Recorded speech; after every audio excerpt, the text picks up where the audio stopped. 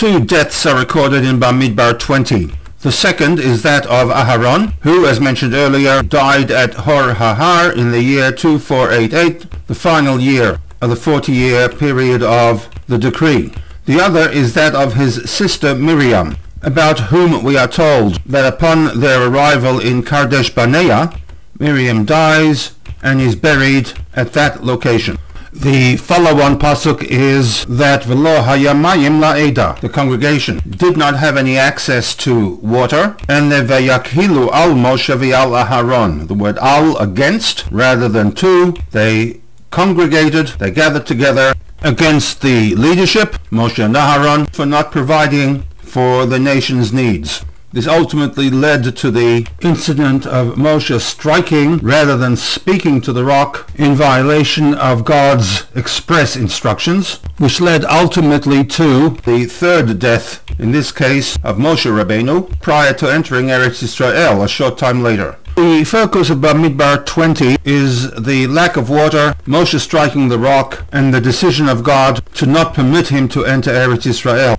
One might argue, therefore, that the inclusion of information regarding the death of Miriam is coincidental, in that in addition to the problems of water supply upon their arrival in Kadesh Barnea, Miriam also died. While one might argue that there is no relationship between the death of Miriam and the focus of Perek 20 in the world of Medrash, we do link the two events, that it was on account of the death of Miriam that led to the absence of water, which led to the complaint against Moshe and Aharon. Underpinning this link is a view expressed in the Midrashic literature that it was in the ZECHOOT of Miriam that the nation had a constant supply of water throughout the 40 years, that the nation remained in the wilderness prior to their crossing of the Jordan. When Miriam died, the water supply also ceased, and hence panic broke out in the camp. Aside from the need of hydration, there was a need for food and need for protection from the elements. The Medrash notes that in addition to water coming to the nation in the ZECHOOT of Miriam, the provision for food came in the ZECHOOT of Moshe Rabbeinu in the form of the man, and protection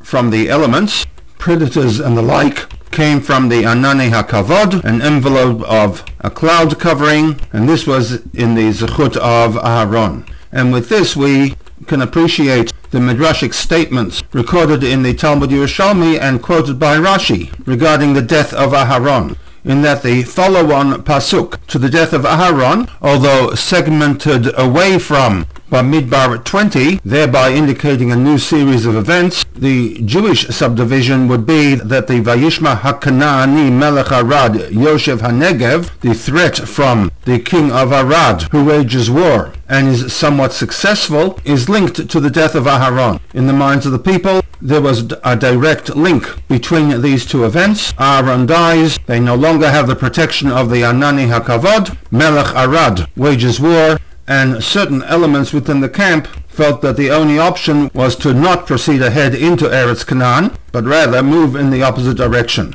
This is Rashi's reading of Devarim 10:6, where he introduces a Midrashic interpretation into the text and writes that this is not a statement of a fact regarding the journey out of Egypt, but on the contrary, this is part of the rebuke begun in the opening pasuk of Sefer Devarim. In the words of Rashi, Ella af zu min hatochacha. Devarim 10:6 is also part and parcel of the rebuke of the nation by Moshe Rabbeinu in his final address to the nation, and in doing so offers a possible resolution to the multiplicity of questions that have been raised. We will now step through the extraordinary lengthy commentary of Rashi to Devarim 10:6, keeping in mind that this is a preamble to the study of the Rebbe's Sicha that we have undertaken for Parshat Eikev, and specifically the final segment of this Rashi